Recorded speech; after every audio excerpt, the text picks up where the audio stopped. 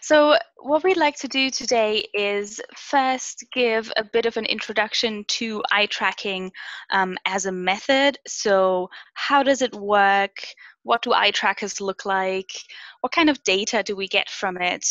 What kind of participants can we get? And how does it, just generally, how does it work? And then we'll show you and we'll give you two different data sets. So simulated data sets for you to work with and to have a little hands-on experience with simulated eye tracking data, and then you can wrangle that and visualize that, and that will be the practical part in R. Right, so first of all, what's the basic idea of eye tracking? So the idea behind it is called the eye-mind hypothesis or assumption. And that says that what you look at any given moment is likely also what you're thinking about at that moment. And a second important point is this idea that time is related to processing effort. So if it takes you longer to process something, that likely means that it's more difficult for you to process that for whatever reason. So what that means is that eye tracking is an online measure of processing difficulty. So it's an online measure because it's measuring processing while processing is happening. So while you are reading something or while you are looking at a picture and so on. So it's measuring your subconscious processes while they are happening. The opposite would be offline. So offline would be something like having people read a sentence and then afterwards asking them a question about the sentence or something like that. And it's I wrote there that it has a high temporal resolution. So what that means is that it's basically just very fast, right? So we can see very quickly what is happening while people are reading something or looking at a picture. Okay, so here's an example. So if you already know this example, just bear with me. But say you have a sentence that starts with "the old man." So just for yourself, you can now think about how would I expect that sentence to continue? So the old man, how would I expect that to continue? And then let's all read this next sentence that also starts with "the old man." And this is, for most people, that's a weird sentence to process. So for yourself, you can again think about, so what happened when you read this sentence? Why do you think that happened? Did you get stuck on any words? So did you kind of stop at any point and go back, or was something confusing about that sentence? So this is a sentence that's often called, or that's typically called, a garden path sentence. So when you start reading this, you would interpret that as old is an adjective that refers to man, which is a noun, so the old man. And then you get to the, and suddenly your interpretation doesn't work anymore. So what most people will do is they will go back to the start of the sentence and try to reinterpret that. And the interpretation that works here is that old is actually a noun, so for old person, and man is actually a verb. So that's not the most frequent use of these words. So this is why we can say this sentence kind of leads you down the garden path. That's where the name comes from.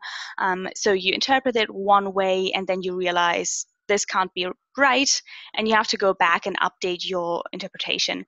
And this is a nice example for eye tracking, because if you had an eye tracker, you could see that people would stop at the.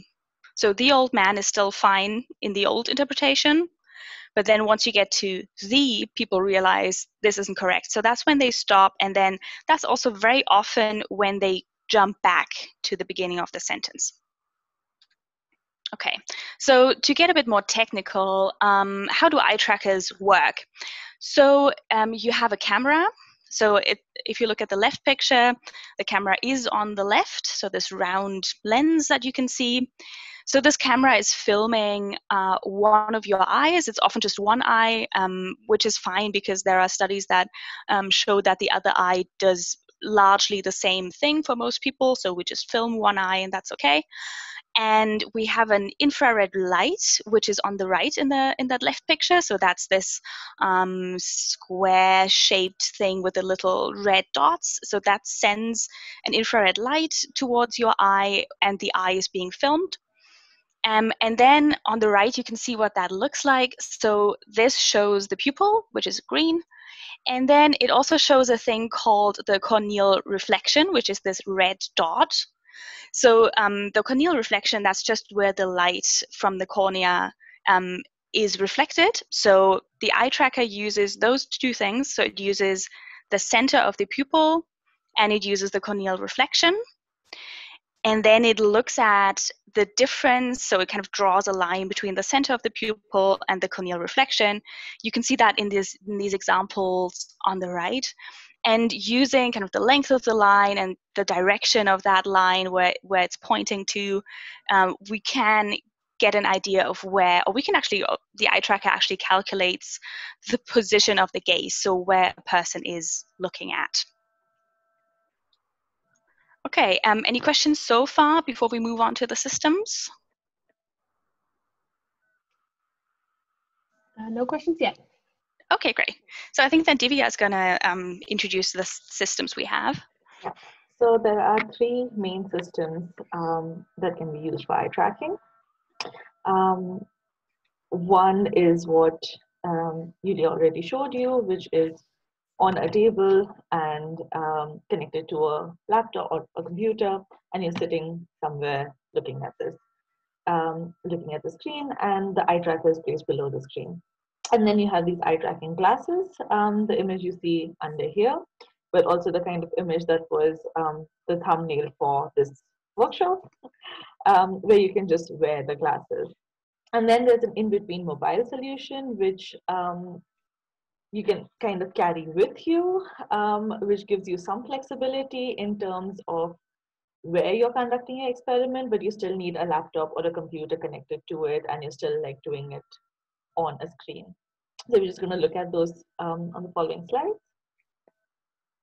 So this, for example, is my setup. This was in a Faraday cage. So what you see to the left are batteries for EEG caps. And if you look at the computer screen, you see this small, elongated, thin, slim, beautiful device there. That's the SMI tracker. SMI has shut since, but that's the SMI tracker. Works on the same principle that Julia explained, but it takes both eyes into consideration. So you can actually choose if you want to take data from the left or the right eye. And that's offline, so it collects data from both the eyes and then you can choose. It also has some mechanisms whereby it corrects. So if the eyes don't exactly collaborate on something, it used to correct for certain errors. It also had a better tolerance to head movements, because if your eyes move in, I don't know if you can see my video as well, but just because your eyes are moving does not mean your head isn't moving with it. So your eyes moving independently without your head moving, and your eyes moving along with your head moving, is something that needs to be accounted for. That gets even more difficult in the glasses. Okay. But sorry. On the desktop, this can be fixed with a chin rest. This is Julia's system. And the chin rest can really fix the problem and make sure that your head isn't moving too much, which gives you a much better and a lot more accurate measurement of just the eyes.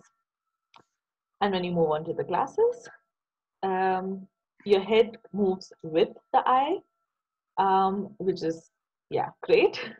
But you don't have a screen. So when in a desktop eye tracker, the eye tracker is just below your screen, so it knows what you're looking at. It may lose your eyes if you look at the ceiling, for example, but it won't lose your eyes as long as you're within the screen. But with the glasses, you have the potential of looking anywhere in the room, which is great because your head's moving with it and your cameras are going with your eyes wherever they're going. But it doesn't really provide a surface of where you're looking.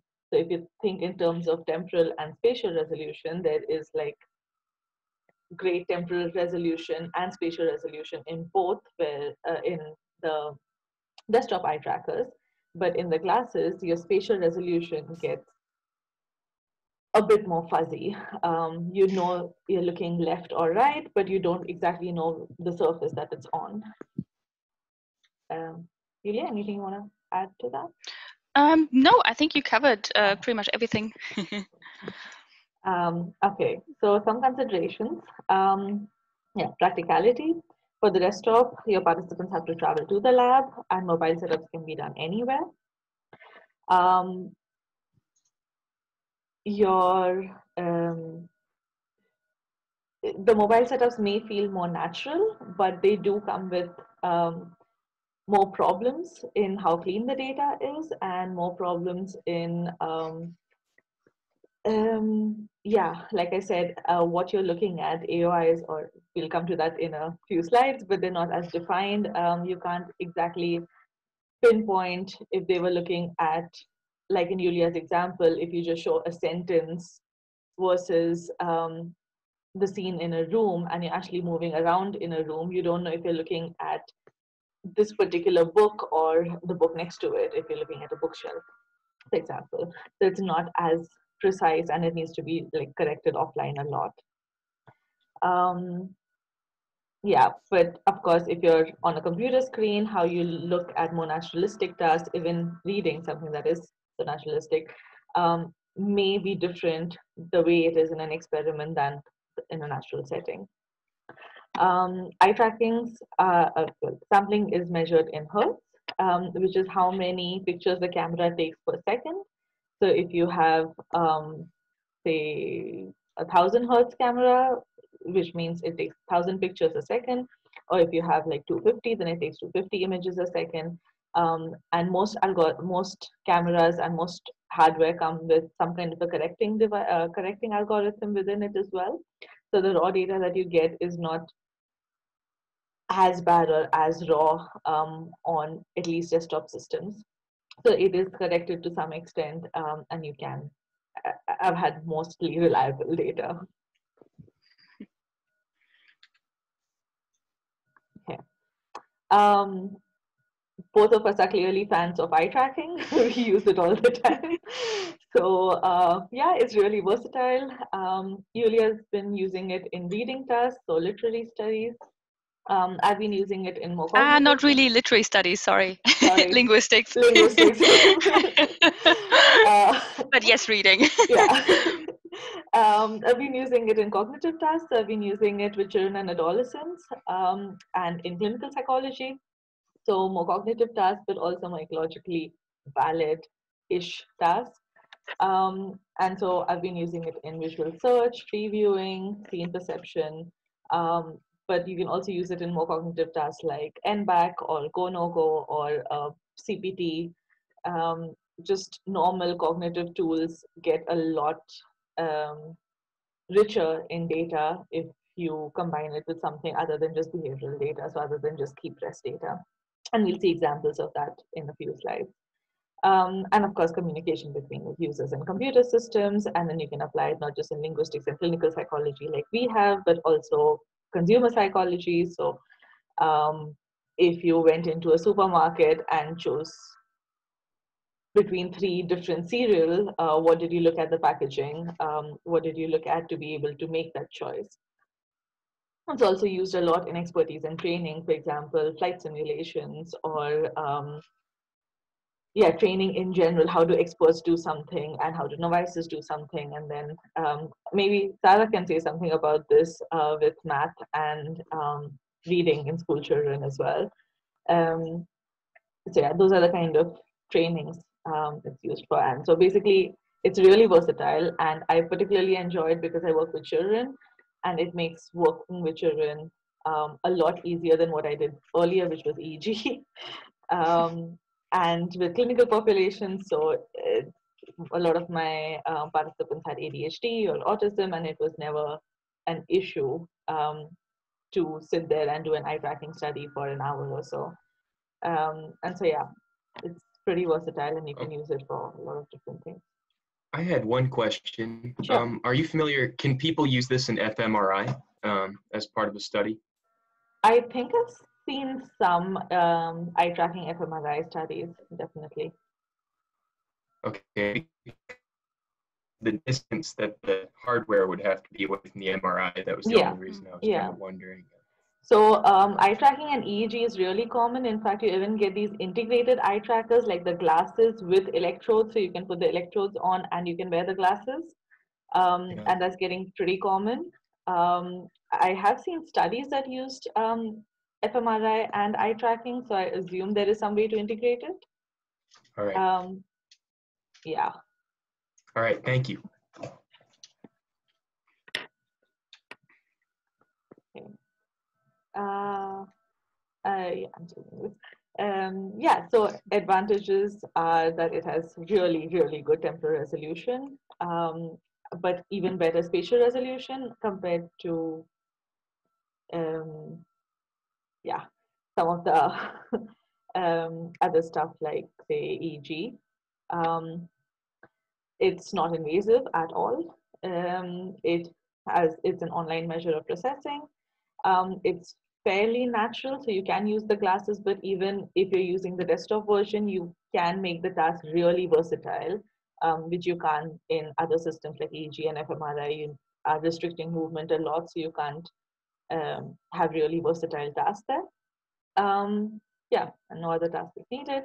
Disadvantages are integrating with behavioral data. This was a pain throughout my PhD because if you're trying to integrate key presses which are collected on a different software with your eye tracking software, you could send triggers, which is again how I solved it. But the trigger will just tell you, for example, when an event happened, like the start of a trial, but it may not always integrate the different systems. So if you have for example, EEG and eye tracking in the same system. So one company made both and provided it as a solution, then they would have thought of everything, hopefully. But if you decide to use two different systems, so if you have an existing EEG system and you have an existing behavioral system, and then you decide to add eye tracking to it, and these are three different systems, it can get really messy. Um, Subjectivity of AOIs. There are different ways. So AOIs are areas of interest. There are different ways you can define this. You can just take your screen and turn it into grids and say, I take every data point in grid 1, 2, 3, 4. But this doesn't really make sense because if you're showing an image, for example, so if you're seeing my face and my background, if you just turn this into a grid, it wouldn't make sense to take this grid and this grid as two separate grids and feed them equally.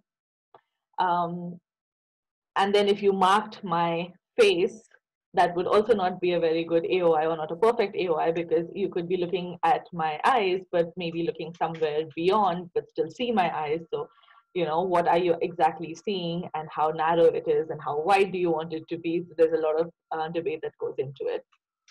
And finally, the definition of a fixation and a saccade, we'll come to that in a minute as well. But a fixation is basically when your eye is looking at something, and the saccade is the movement from one fixation to another. So you're looking at point A, and then you're looking at point B, and this is fixation A, fixation B, and the saccade is what's connecting the two. But like we'll see in a minute, the eye is never completely stable. So it makes these microsaccades. Which makes the definition of what is a fixation and when should you define something as a fixation also something you need to define during your analysis. So you could take absolute raw data and then define what you want as a fixation, or if you're using a software, then you could tell the software to define it. But yeah, there's some amount of discussion that needs to go into a fixation saccade definition before you start analyzing your data. Yep. Any questions still here? I don't see any questions yet. You just sent around a link to a paper about eye tracking and fMRI together. So. Oh, great! Thank you. Okay, so if there are no questions right now, we thought we'd share a little bit of what our experimental setups looked like or what they could look like. So in a reading experiment, you usually, or probably in all kinds of eye tracking experiments, you want to check if your eye tracker is actually doing everything correctly, if it is kind of catching the pupil and the reflection, or if something's going wrong. So this is a step that is called calibration and validation. One sec, switch off the sound. Okay, can you see the YouTube tab that I have open now, or do I have to share it again? You see it? No. Oh, I have to share it again. Okay, one sec.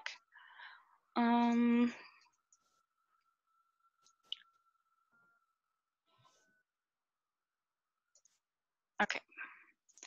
How about now? Yeah.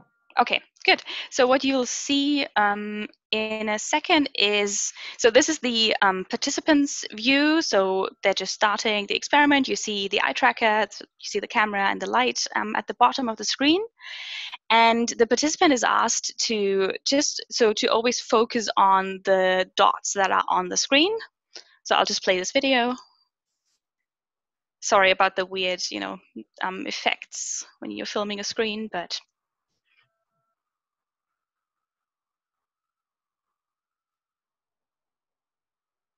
All right, so what you could see is that the participant was focusing on these points, and then the second part here, the second screen, this is what the experimenter sees. So here we can see how close the tracking is to the actual point on the screen. So we want to make sure that this is very close to it, just as a check to make sure that everything's working okay. And the eye tracker gives you these little numbers that show you how far away the tracking is compared to the actual point. And if that's close enough, then you can proceed with the experiment. And then throughout the experiment, so in a reading experiment, you typically have, you also check that people are actually reading attentively. So you often have them read a sentence or two or three, and then you ask a question, and they have to press a button to answer the question, either yes or no. And then later you can use that to, for example, if they answered no on, or sorry, if they gave the wrong answer on 90% of your sentences, then maybe they weren't really paying attention. So this is a way to maybe get rid of some data if it's clear that the participant wasn't really reading or wasn't really understanding the sentences. And what you will also often do is, so you will show them the sentence, they read the sentence, they answer the question, and then you do a little what's called a drift correct, which is they see one dot on the screen, typically top left if you're reading from left to right, and they have to focus on that and also press a button. And this is just a quick check in between every stimulus, every sentence, to make sure that the tracking is still working okay. Yeah, so Divya, do you want to share what the setup is in your experiments? Yeah, so calibration validation works quite similar. 5-point, I think, I haven't collected data for really long, but I think it was a 5-point calibration and a 4-point validation. Similar setup. We did have, so because it was in reading and there were different tasks, none of the tasks were more than 10 minutes, and each trial was pretty long, actually, 7 to 9 seconds depending on the task. And I had a fixation cross in between. So we had a fixation cross to the left outside the stimulus area. And then they would have to start at that cross and then come back to the stimulus when the stimulus comes on. So we kind of had a drift correction, but we didn't call it that because we didn't actually check for it, only online. So there was an experimenter sitting outside making sure they actually do look at it. And if they didn't, then we would keep reminding them to be like, don't forget to look at the cross, don't forget to look at the cross. So we always had like the correct starting point. And question, and but we didn't have a different tasks. So mostly there was a response instead of a feedback. And Kyla, you had something?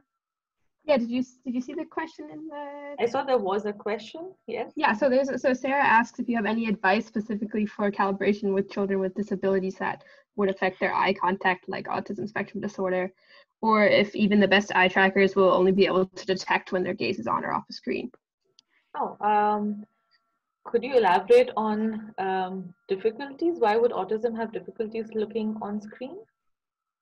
Yeah, so especially with young children, when their social emotional development is still occurring, Yeah. often young children who are still building those social emotional connections aren't going to have the typical eye contact human to human, and even later in life they might not build that if they're really low functioning on the autism spectrum. Or and then for language development too, they might not know which areas of a passage to focus on, or seeing an image, they might not latch on to the core information that you want them to get out of an image.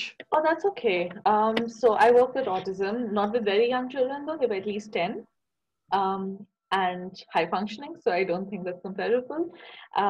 But for calibration, there was usually no major problems, even if they had trouble understanding how to follow the dot. They usually got the point of it. It needed some more practice. Sometimes we had to redo calibration a few times. Sometimes we just had to like have this trial PPT where we don't actually record the calibration, but we just make them practice following a dot.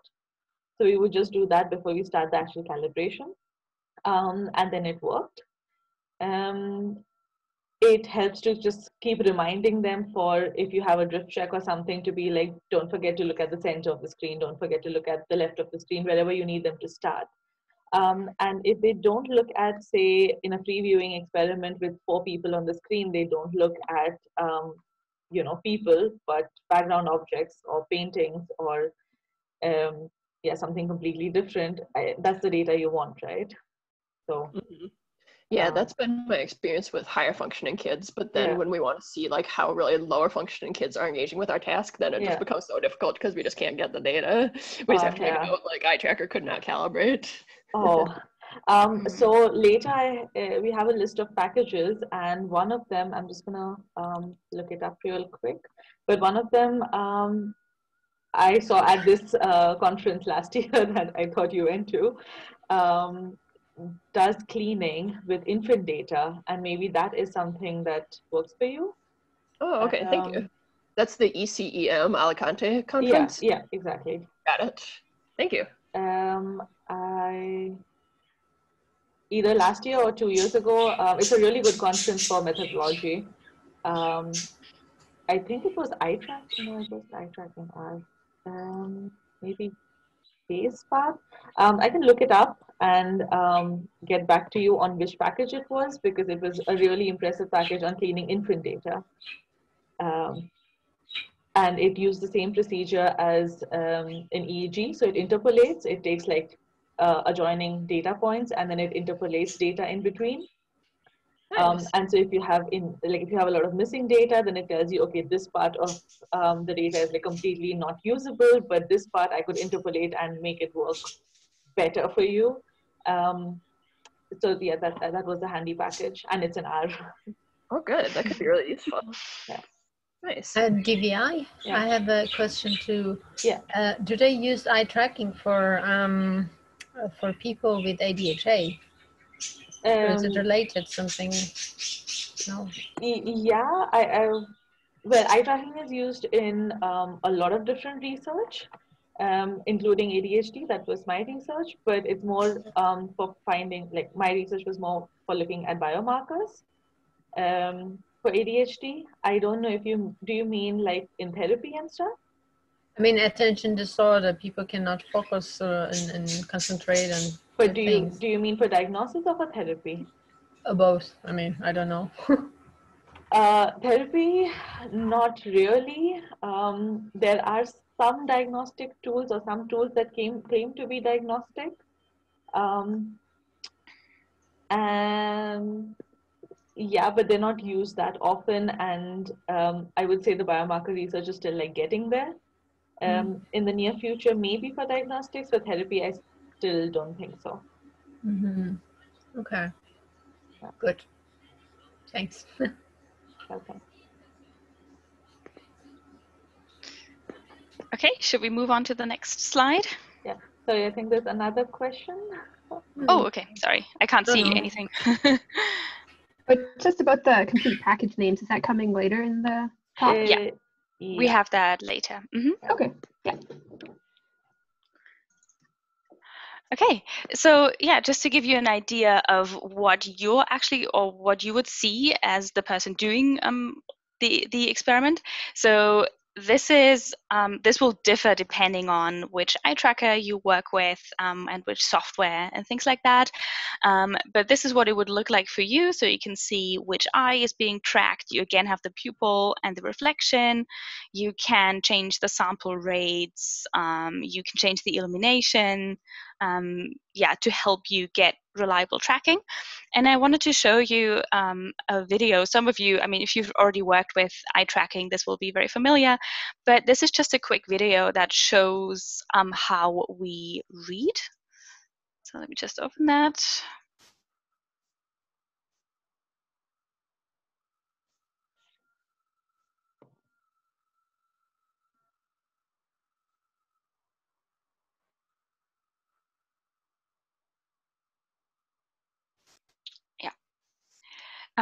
Yeah, so what you could see there is that when we read, we actually make these little jumps. So it's not really a smooth movement, but we jump from one word to the next, or typically we even jump a few words. So it's very common that some words are skipped, right? So you don't look at every single word, but you look at a word, then you skip the next one or two words. If they're shorter, you might skip 3 words even.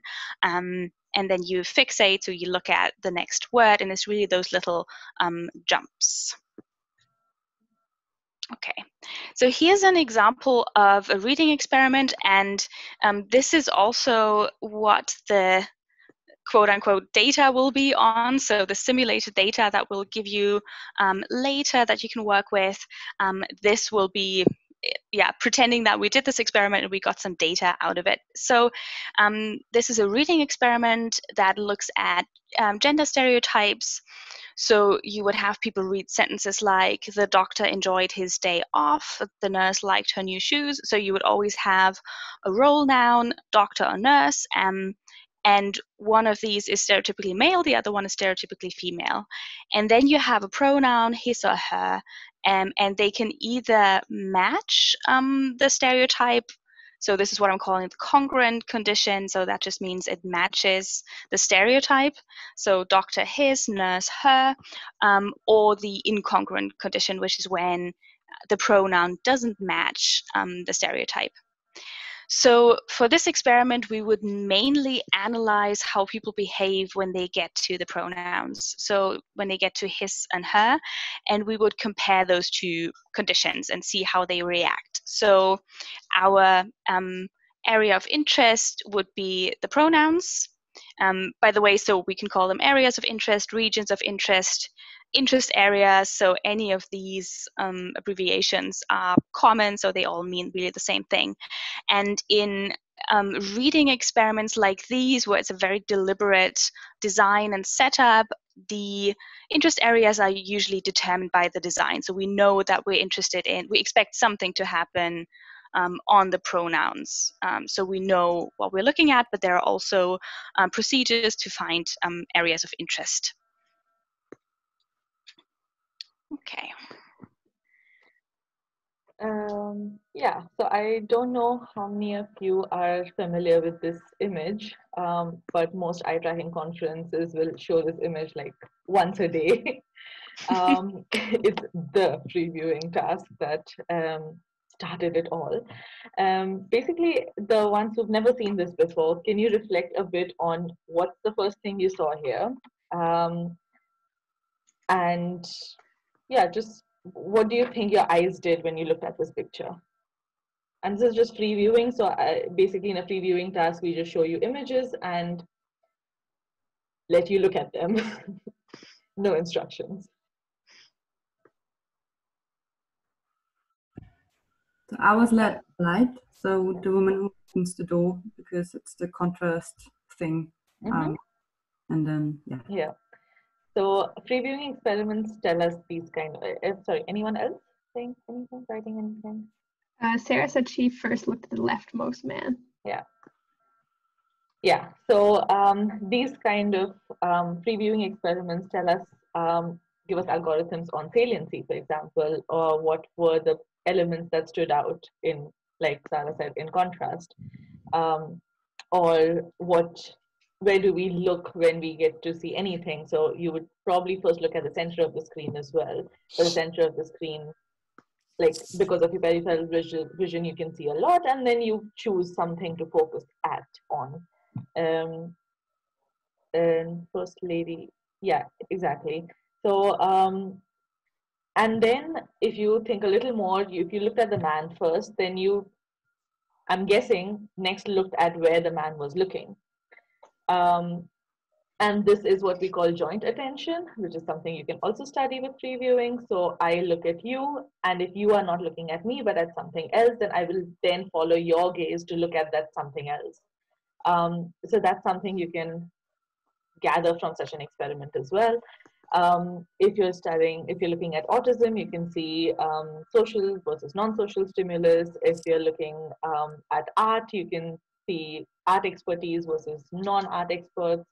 But with the previewing, you can study things like saliency, but you can also study things like scan path. So a scan path is these fixations and saccade, all of it together form a pattern. So you have fixation 1, saccade 1, fixation 2, saccade 2, fixation 3, saccade 3. And all of this together forms what is your eye movement pattern for this image.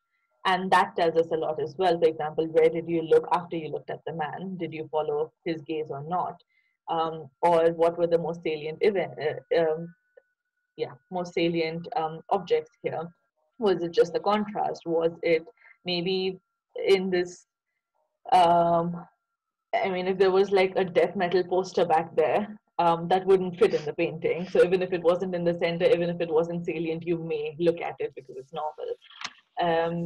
So yeah, those are the kind of things you can learn from a previewing experiment. That's one kind of scene viewing that you can do.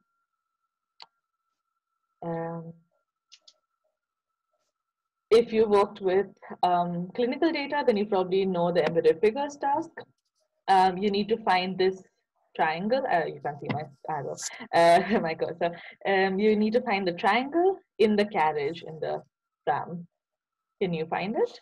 Just raise of hands, or yeah, no, whatever, if you found it.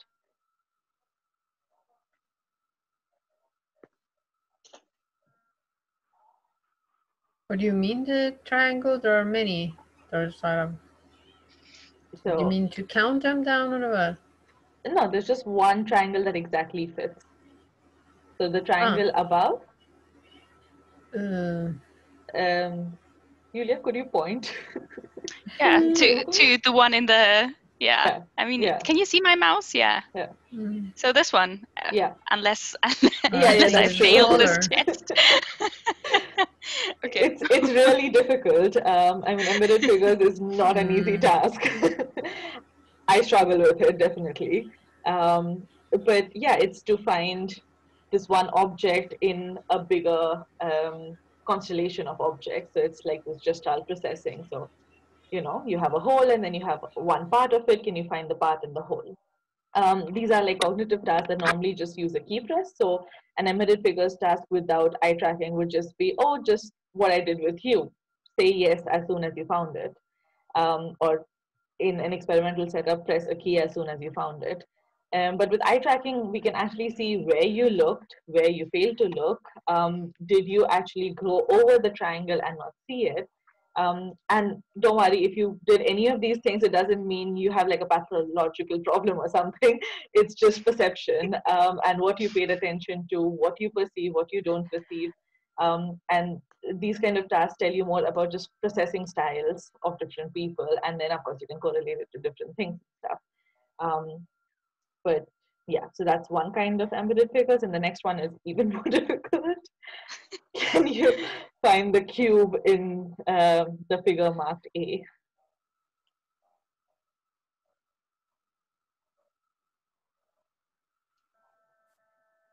So I can give you a hint. The front of this rectangle is somewhere yellow. Do you see it? Do you see it? I think I have it. Should I point it out? Yeah. Okay, so it starts here and it goes Exactly. and here and back. Yeah. Yeah, But this one is exactly. hard. Wow. This one is really hard. Every time I show this in a talk, I need to first make sure I absolutely know where it is before I put it on a slide. Yeah, so these kind of tasks that are actually normal cognitive tasks used for just a variety of things. Even the ray figure, which is just a drawing task. So one of my tasks is also drawing. Just normal things where in a drawing task you would just look at qualitative data. Ideally, you would just be like, oh, which line did you start drawing with? Did you start drawing the house first or the mountains first, and things like that.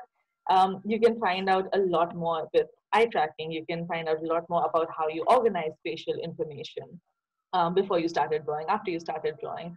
So there's like a host of things you can do with it. Any questions with the experimental setup or with the tasks that we've used or kind of tasks? So now I think I'm coming to my data. Yeah. Mm-hmm. So this is actually my data, like my participant data, but you're going to get a simulated version of this data today, a very, very narrow simulated version. But here, what you can see is to the left, these are 4 participants at once, or yeah, 3 participants. And to the left here, these big circles, okay, sorry, go back a bit. The circles are fixations, the lines are saccades. The bigger the circle, the larger the fixation duration. So big circles, you looked longer, small circles, you looked not as long.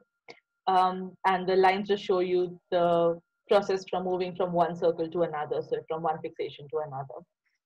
And so to the left, you have these 3 big circles. That's where the fixation or the drift correct, whatever was. But that's where we started. So we made sure that the participants know you have to start to the left. And then the stimulus came on. This is visual search task with words. So you have a target word or a cue right at the top. I'm not sure what that word is. I guess it's Ponta or something. These were pseudo-Portuguese, well, Portuguese, but yeah, pseudo-Portuguese words with their pseudo meanings in German, since everyone was native German speaker. And they had to find the meaning of this word and press the corresponding key. So the response pad was also a grid with 4x3 keys. And once you found the correct response, you had to press the correct response key corresponding to the cell. And so you see the lines moving up to the target word, being like, oh, that's the word I need to look for, and then come down to the grid and be like, oh, this isn't the word, this isn't the word, this isn't the word. And even there you can see these strategies, like most people look at just the left word because that's the word you need to look for. You don't need to look for the translation right away if it's not the correct word. Or they look at the center, which is just like, oh, I can see all the words here and it's done. So yeah, this is a scan path, and you can also, in more advanced levels, do scan path analysis. So something that I did was recurrences. If you looked at word 1, did you come back to look at the same word again? And if you did, how far away was this in time? How often did you come back to it? Was this a target word or a response word that you came back to, or did you also have to come back to like other words? These are the kind of analysis that you can then do with it. And we now have 2 videos. Mm-hmm. That's just one participant. If you So you see they start to the left. They go up there, down, and that's where they found the word. They go back to check for it. That's it. Yeah. And now in this one participant, you can already see if you had to clean this data, you want to go from the fixation to the left, right up to the target word. If they've already spent too much time looking at the grid, then they have a kind of advantage. So we don't want that to happen, you know? So that's something, for example, you would like to clean out. Or if they've already gone to look at the word too soon before the stimulus came out, then you need to control for that as well. So these are the kind of things you need to think about while cleaning the data, because then it's just, yeah, you can run your models eventually. No, this is a typical participant. This is like a 10, 11-year-old participant. Yeah. And the other one? Yeah. I am not sure which group they were from. Sorry. These are 3, 4 participants. And here you can see the variability in their scan paths. So all of them arrive at the solution. But yeah, sooner or later, they take different paths to get to the solution. And this is where you can see like individual variability. And this is just individual variability. You can see like intra-individual variability across trials. You can see individual variability across participants in the same trial. You can see group level variability if you look at ADHD, autism, and typically developing kids. So you have like these different levels of variability that you can see just on these beautiful colored circles and lines. Yeah. Sorry, I think there was another question as well. Okay. No, should we go on? Yeah. Okay. Oh, yeah, right. So, so what kind of data can you get from eye trackers then? We've already spoken about fixations and sakes. These are the circles and then the lines connecting them. And of course, they complement each other, and together they can form the scan path analysis. So then you can analyze, if you went back in time to look at something, what were the relationships between looking at the target, looking at the object, or in case of reviewing, like the man, and then you look at what the man was looking at. So these kind of relationships can be deciphered really well as well. Then we have microsaccades, which we discussed because the eye is never still. So even if you have just a fixation task, so if you just have a cross on the screen and you're like, for the next 10 seconds, I just want you to stare at this cross and do nothing else, you would find what are microsaccades. So the eye wouldn't be still, but would just be like moving around. And this is actually like your raw data. So if you asked your eye tracker not to give you fixations and saccades, it would just give you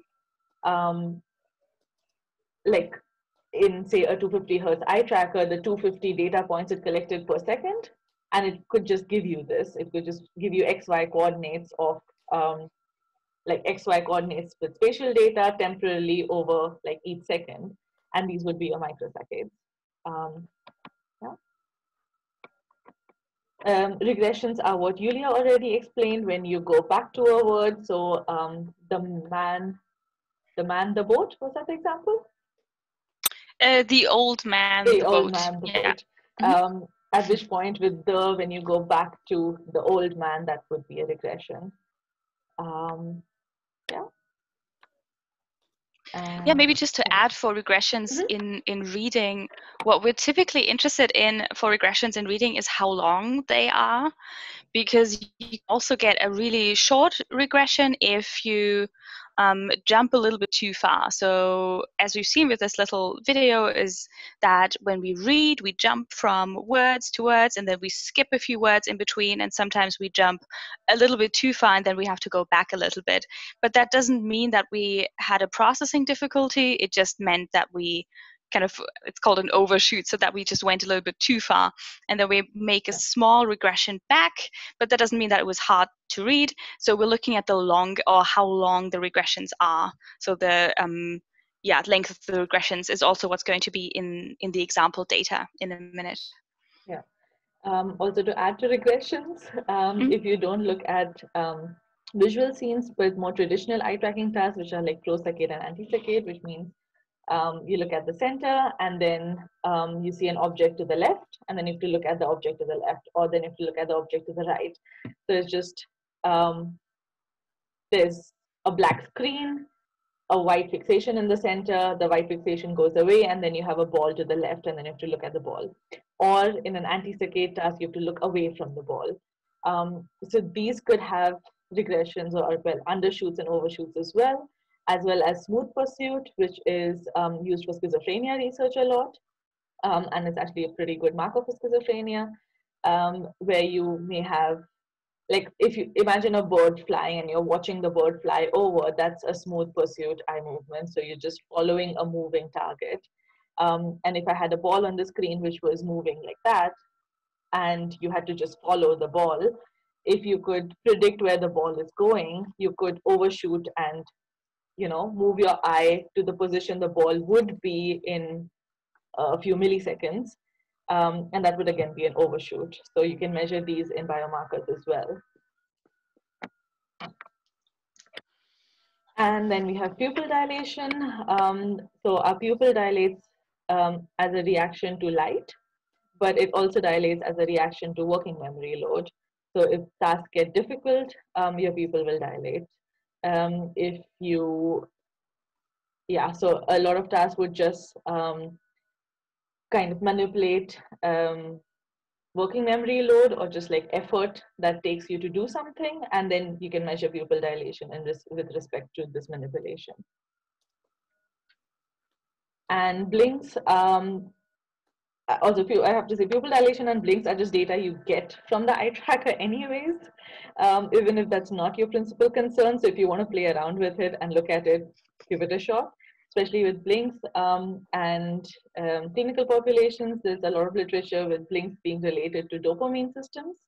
And so if that's something you're interested in, or if you're working with dopamine related disorders like ADHD, then maybe blinks are something that you want to look at.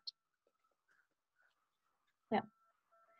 Yeah, and of course, they're not as categorical as may seem. We already discussed that with fixation saccades and microsaccades, but also with regressions, for example, in a smooth pursuit, smooth pursuit is not as smooth as it looks in theory. And for pupil dilation, you need to like really control everything else, so light and have a baseline and stuff like that. Also, depending on your eye tracker, like my eye tracker gave every missing data as a blink. So be very, very careful. If you have a 3-second blink, it's not a blink. It's missing data. Or your participant fell asleep. Either one of them. Fell asleep. Yeah. Yeah. Yeah. And when you're exporting data from your eye tracker, you could get the raw data, which is exactly like XY coordinates across time. So just everything it collected, yeah, without the classification of a fixation or saccade. Or you can get event data, which is pre-classified fixations and saccades. So you could tell it, I want it, if the data was collected in these many pixels across these many milliseconds, then classify it as a fixation. And if you tell it that, then it will give you something called an event data file, which would have pre-classified fixations and saccades. And most softwares will also allow you to mark areas of interest. So there are packages where you could do this offline, and you could just be like, okay, this is my area of interest, and everything, all the XY coordinates in this area, mark that as face. Or if your eye tracking software already allows you to do that, then it will just allow you to take the stimulus, take like a paint tool or a rectangle or whatever, and actually mark areas of interest and then export this data. So you already have the areas of interest you want in the data. Today, because this is like a beginner workshop and we've already spent an hour explaining what eye tracking is and how it goes, we're only going to look at fixation data from the 2 simulations that we've made. But if you're interested in like a more advanced thing, we can look at all kinds of stuff. We can do this for a year if you want. So here's an example of what you might get if you export. So this is reading data. This is from an iLink 1000 eye tracker. So this will depend based on the eye tracker you use, on the software you use. But just to give you an idea of the scale of it, so I'm just scrolling down. This is just a list of what the column names are. So I'm still scrolling. So these are close to 200, I think. So you have a lot of variables. Some of this also has to do with things like second run or third run. So if people are reading your sentences 2 or 3 times, many people won't do that, but if they do, this is also collected. And then in the end, so these lowercase variables, these are things that you actually specified in the setup. So the condition, for example, what's the correct answer to the question? So anything that's specific to your experiment will be at the bottom. So you'll get this massive list of close to 200 variables, and you will want to narrow it down. So what we're giving you today is a already kind of a narrowed down, again, simulated data file, which looks a little bit like this. So remember the setup I explained on this gender stereotypes reading experiment with doctor, his, or doctor, her, and so on. And these are just a few columns. So you have the recording session label, that's typically the participant. The trials are counted. So in this case, these are just the sentences. You get information on which eye is used. Data file, this is just what the eye tracker calls the file where the information is saved. So this is really kind of a superfluous variable. We don't really need that. Then you have the stimulus. So the entire sentence, which condition it was in. And then here, this gives you an idea of how this is structured. So interest area label, the doctor, and if we scroll down, enjoyed, his, and so on. So every line is data for one interest area. And again, in reading, an interest area is typically a word. So this is typically pretty, already defined. So we don't really have to worry about that. So you get data for every word, and the data that we have in here is first fixation duration. So how long was the first fixation on the? And here you can see that there's a little dot, which means that the person didn't look at that word. And then for doctor, you have this number. So this is in milliseconds. Then you have the trial fixation count. So this is for the complete trial. So this is for the entire sentence, and there were 9 fixations in the entire sentence, right? So this number doesn't change because we're still looking at the first sentence. And then the last variable is regression path duration. So this goes back to what I said earlier, that we might want to look at regressions and how long they are. So that's why we're looking at regression path duration. You can also, so other variables related to regression are things like just counts. So how many regressions did the person make out of that word? But regression path duration is a really common one. And again, we see there are no regressions for the first couple of words, and then here's a regression. Okay, and this is what the data looks like. So you have the first participant. And the important thing is to know that this is word by word, every word on a new line. And stimulus, that's just for your information, what was the entire sentence, but the data is word per word. Okay, oh yeah, any questions on this before we move on to the other data set? And we'll make this available in a second so you can work with it.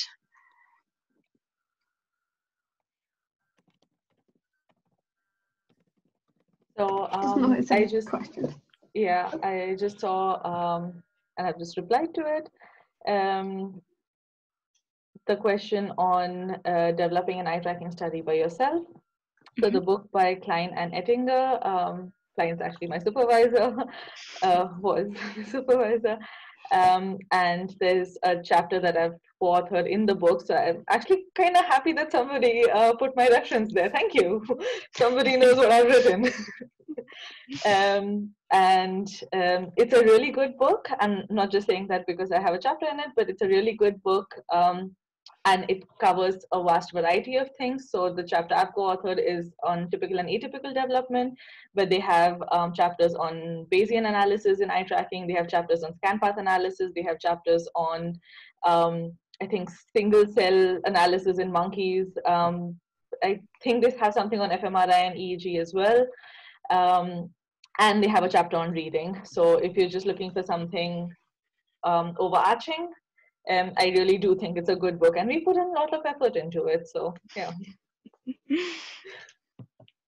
Yeah, this is really something that's super important, that you spend a lot of time on the study design, so that you typically spend a lot of time writing or just generally designing the stimuli, and that you also have other people have a look at them to see if there's anything you missed, because once you've collected the data, you can't go back and fix it if you realize, oh, everybody misinterpreted the sentence in a completely different way from what I expected, and this messes up my my design. Then you can't go back and change it. So that's definitely something. If you're interested in doing an eye tracking experiment, expect the stimuli design, or kind of writing or making the stimuli, expect that to take quite a while because that needs to be really well thought through before you start the experiment. Yeah.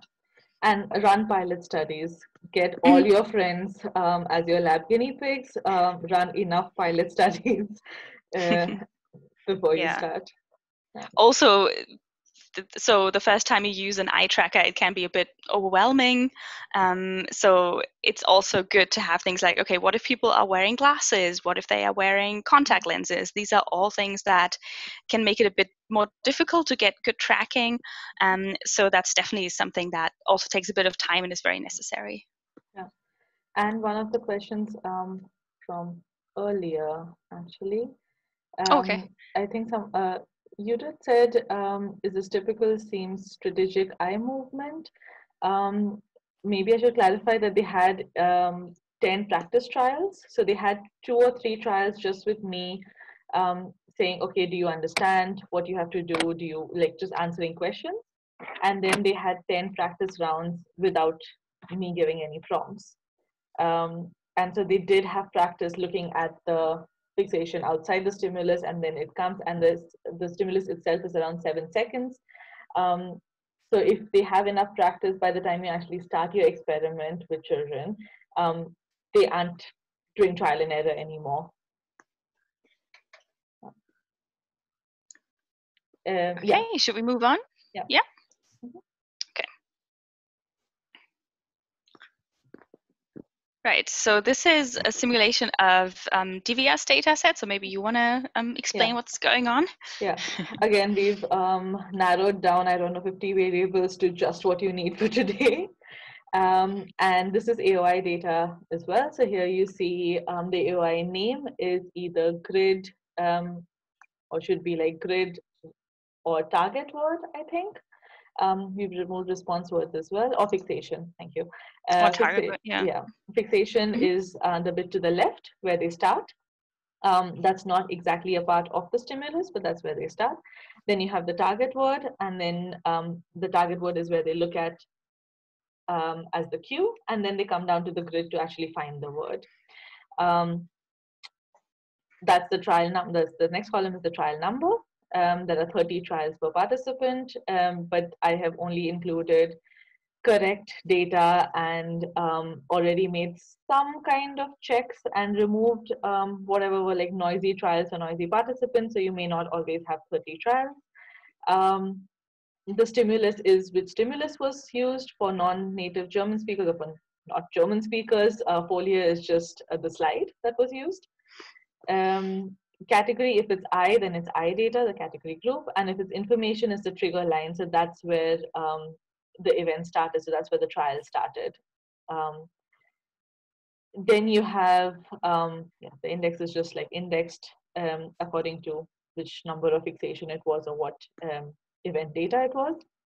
And then you just have event start time, end time, and duration, which I think we only have fixation data, or do we? No, I think we have saccadic data as well.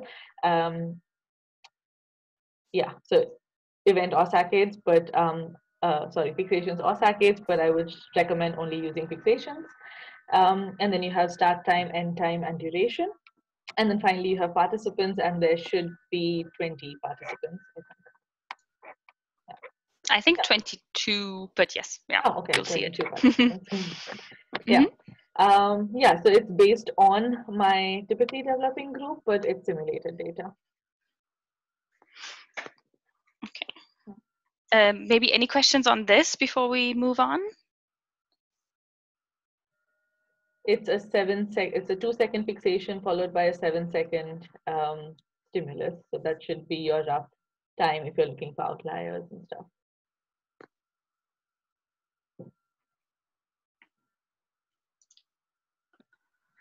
Okay, well then this is where we get to the kind of practical part. So we'll send you a link, or maybe Divya has already sent it. Oh, great. Okay, so you have a data set that's called reading data or something. So this is the one I showed. There's also one that's called socio-demographic data that just has, I think, age and gender of the participants. And we also have a file for, so the one that we just showed. So we have this file as well.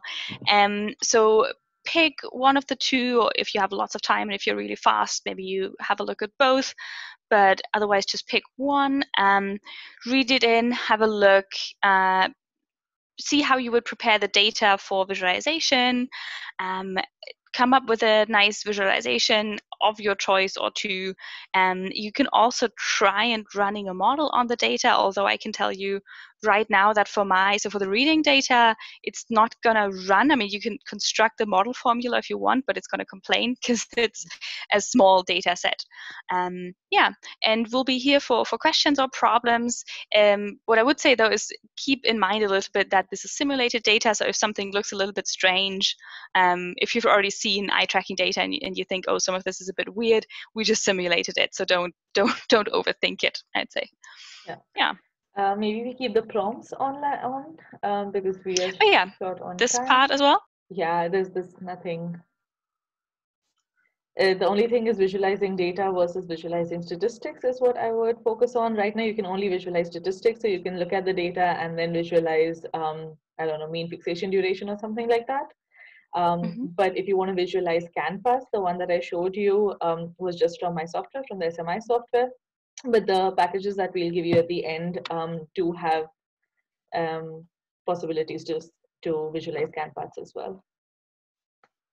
But that's not what we're doing today. Yeah.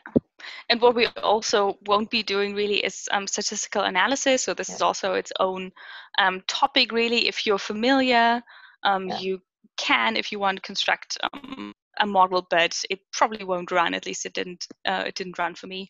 So maybe just kind of focus on wrangling the data, preparing it a bit, and visualizing it for today. But like 2 more slides ahead. Always here, and we'll give some prompts if you want to. And I think my prompts were just like, what you could do is you could find the first fixation on target word. That's easy enough. You could just, try and find at what time they had the first target word. So that's called entry time, and that's a typical eye tracking parameter.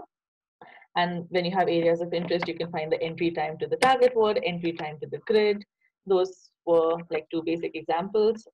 Or you could try and find the mean time they spend looking at the target word. That differs between people as well. And you can see if there are any outliers. So that's something. Yeah, I think I found the slide. I think that's the one you meant, right? Yeah. Yes. And I am also posting all the eye tracking tools on CRAN right now. There's a whole lot of tools there, but we'll discuss some at the end, which I think are promising. What was the target word? So the target word is the word on top of the grid, the word you need to look for in the grid. Thank you.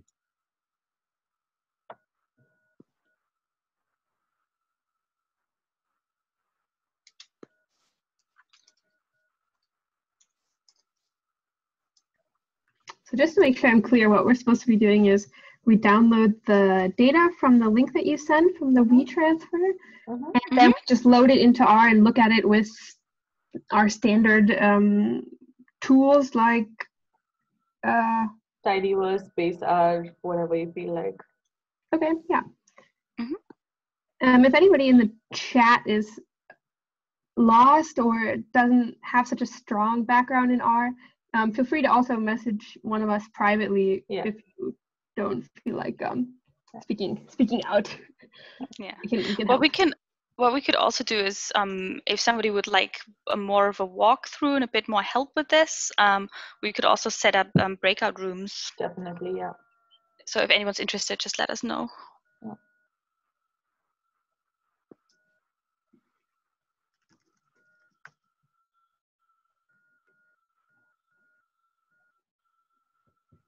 And can you also just remind us, so we got 3 data sets here. What are they? So there, one of them is Julia's example data, and the other one is Divya's, and then there's a third one as well. The third one is just sociodemographic data that you can add to the reading data. So it just should have the participant's ID, their gender, and their age. So this is an optional one. You can add this to the reading data if you want to. Yeah.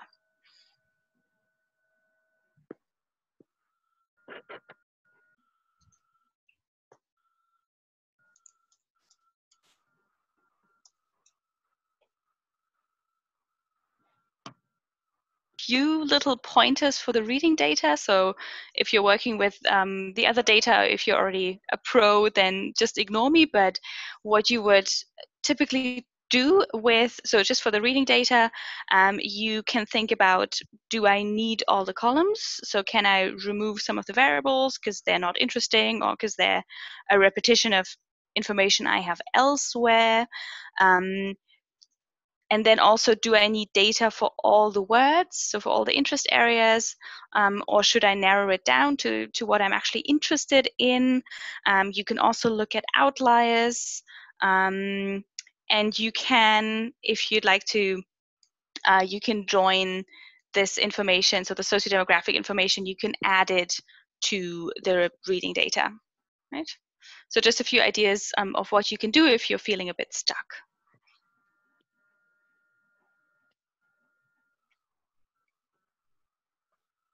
Great, thanks. Can I ask you kind of a comprehension question? Sure. I see that, so some of the words have nothing in first fixation or regression. Then is it true that the first word in the sentence has a first fixation number but not a regression path duration number because it's the first word? Or why would some have fixation but not regression path? So if they have a fixation but no regression path, so if there's an NA in the regression path, and that means they just looked at the word and then they moved on to the next one and they didn't look back, basically. So when you have a regression path, so when you have a number for the word doctor, for example, it means that they looked at doctor and then they also looked to the left and made a regression out of doctor to the left. Does that answer your question?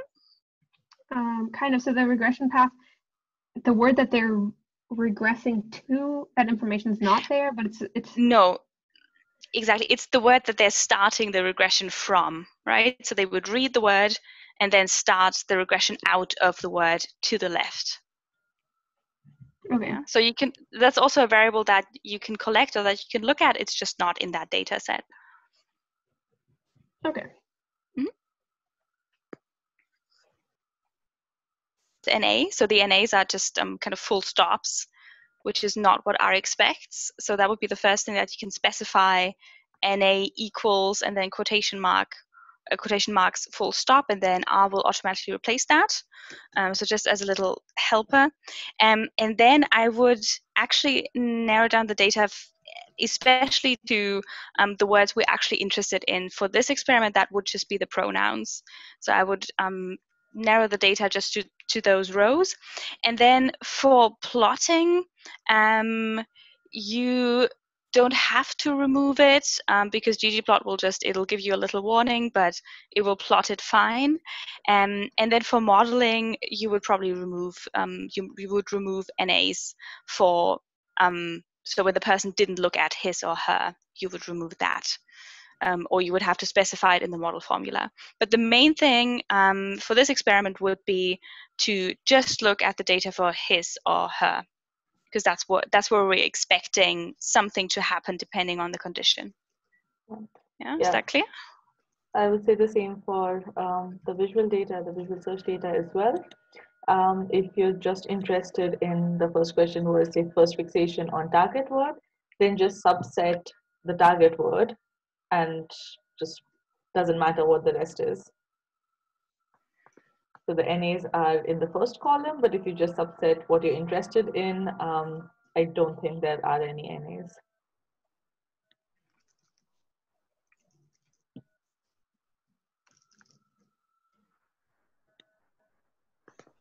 Also, you would want to remember, if you're looking at the target word, for example, it starts 2 seconds after. So the first 2 seconds are the fixation cross. And so it gives you the area of interest in pixels, but it doesn't know that it needs to take that area after stimulus onset. So you have to filter it not just based on I need the target word, but I need the target word from 2 seconds on. Like I need to know if they looked at that area after the first 2 seconds. And it wasn't just an unconscious regression there during the fixation. Do you know what I mean? Is that clear?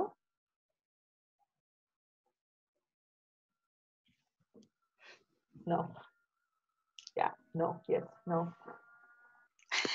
Okay, so not totally clear to me. there is the computer screen. That's your spatial area. And now the spatial area for the first 2 seconds only has a fixation to the left. And after the first 2 seconds, it has a target word on top and a grid. Now, the data, you're telling the software, I need this spatial area marked as the target word.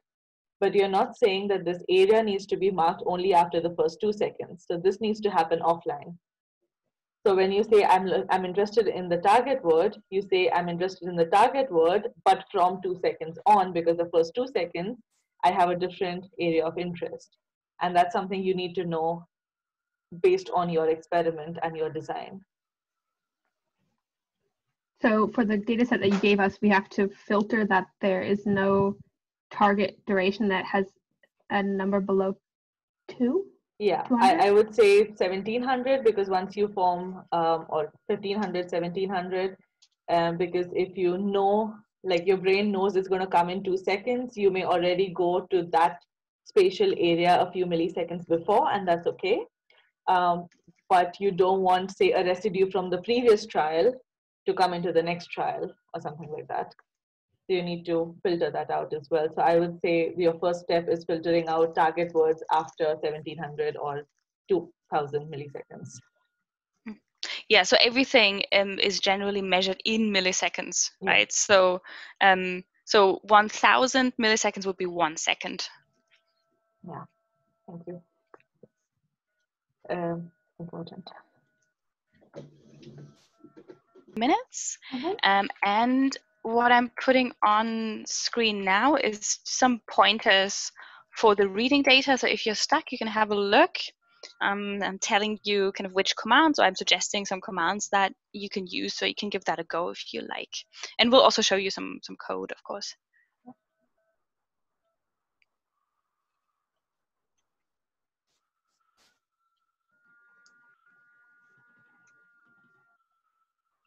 And Julia, how would you go about figuring out which points would be outliers? So you could just do something like a box plot or a violin plot. So little spoiler, there is one outlier that I kind of manually put in the data set that you can see if you make a visualization.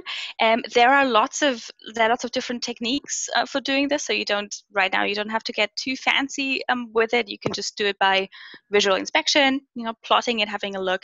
There are also ways of doing it by looking at the standard deviation, so anything that's beyond something like 2 standard deviations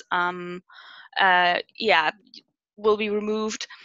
Sometimes you can also, so if it's a really unrealistically high number, especially, that might be an indication that the person wasn't really paying attention, maybe was getting tired and was just kind of staring blankly at the screen.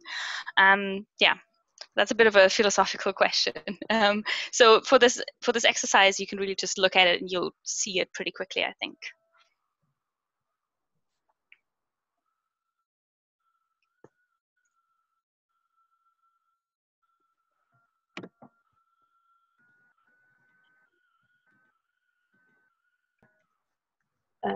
what we did with our simulated data, just briefly, or? Yeah, I have some code in the slides that I can show, and I think you have a script as well that you can, so we can switch screens. So maybe I should start and quickly go through what I did. Yeah, so I'm suggesting a couple of things here. So this is really very tidyverse focused, because that's how to do things. So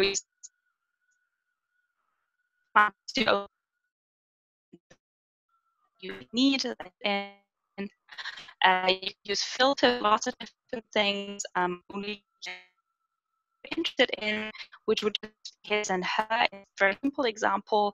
You could use it to remove outliers, removing data points if the participants answered a question incorrectly. You don't have to do that in this example, because this is only correct answers. You didn't have that information, or you didn't have the variable.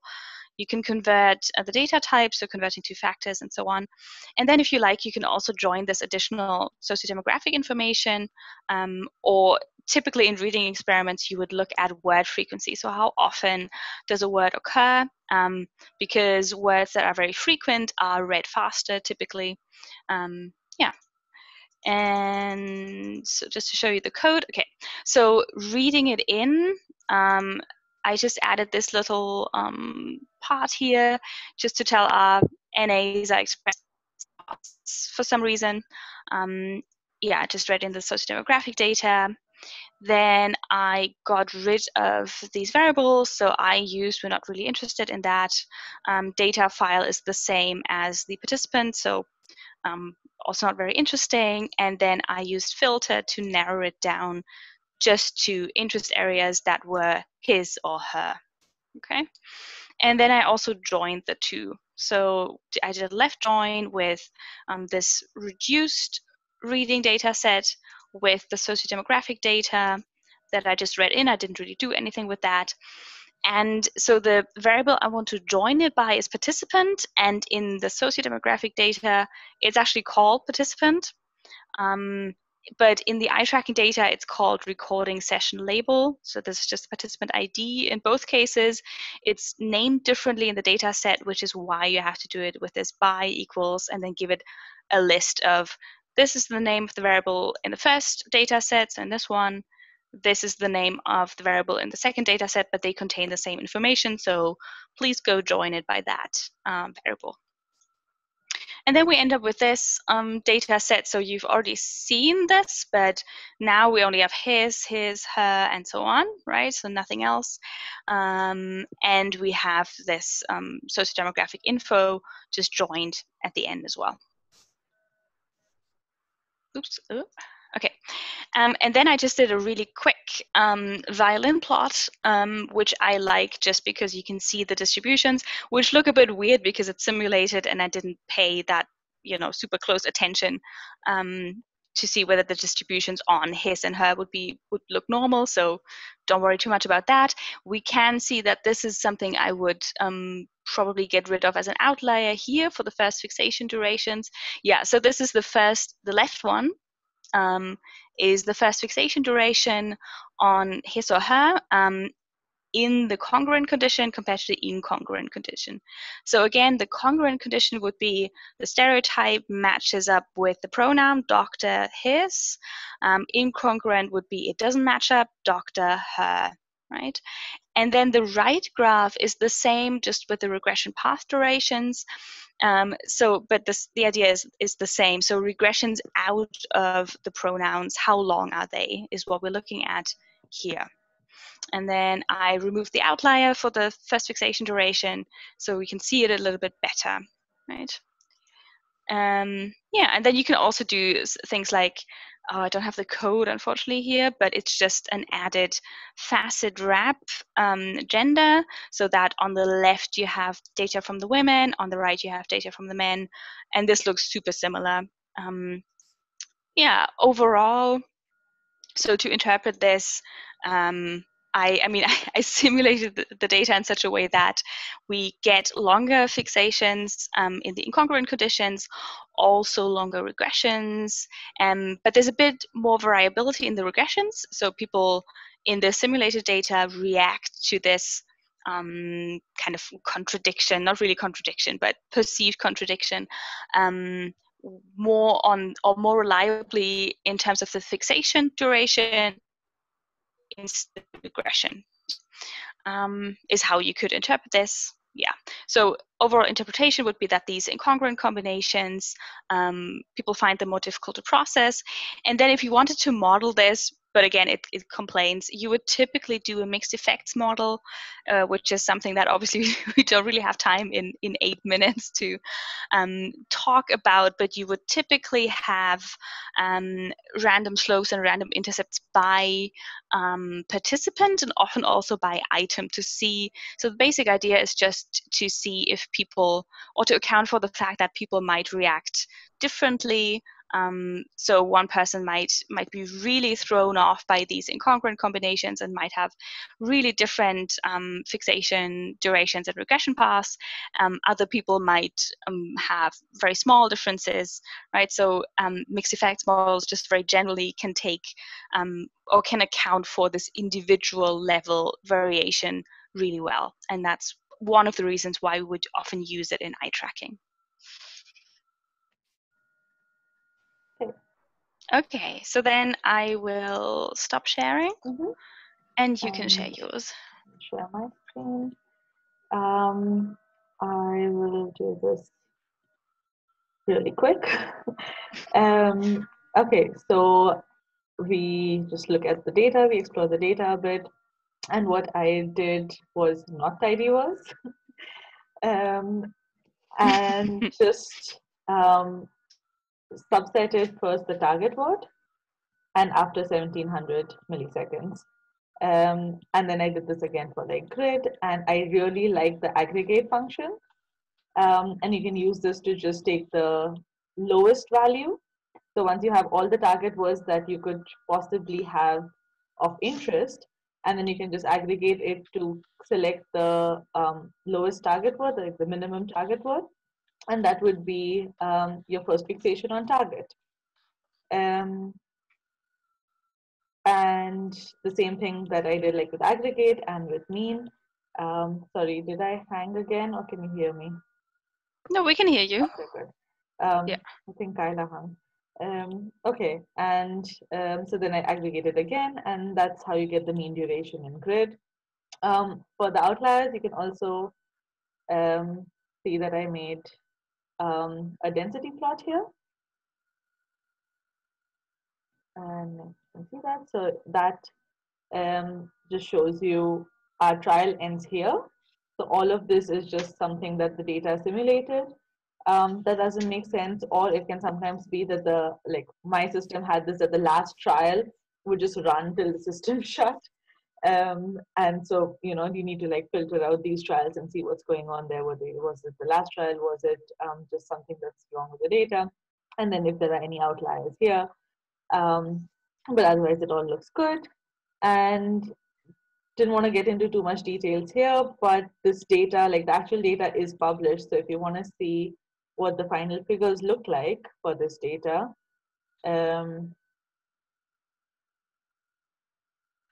that's like mean entry to Q, which is the target word. And these are density plots for the 4 groups. And there are like a lot of these, like these plots that you can even find published now. So didn't want to get into too much detail there. But yeah, that's what the visualizations look like. And stop sharing again, so you can talk for a bit if you'd like to.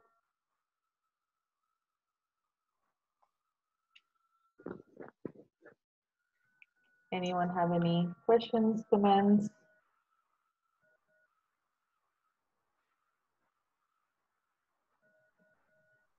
So you guys have these example scripts available on our GitHub? Yeah, we'll put it all on GitHub. Great, okay, so we can take a look. Yeah, definitely. So then all we have left slides. is to show the packages. Yeah. So some of these packages I found out from conferences, like I said. Popeye seems to be good for pupil movement. Gaze path and gaze R for also scan paths. And eye tracking R also lets you set areas of interest offline, which I thought was quite cool. But the link that I sent earlier on GitHub, which is here as well, has all the possible packages on CRAN right now that do eye tracking analysis, which is a lot. But filter through it and yeah, see what works for you. If you need to, although I haven't used any packages till now in any of my papers. It's all been BaseR and tidyverse and around it. Yeah.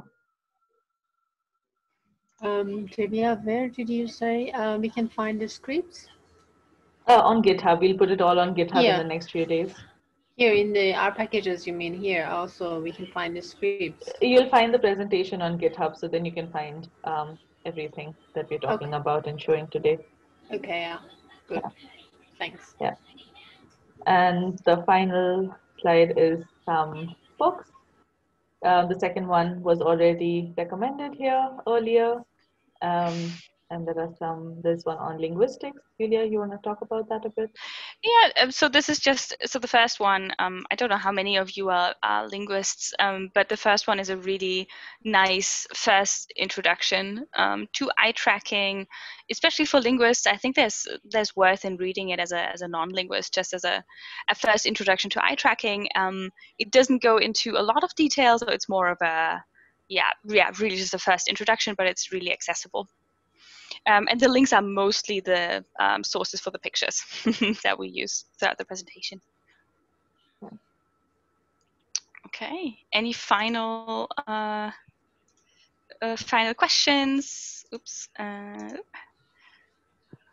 Thank you. Yeah, great. Thank you guys for having this meeting.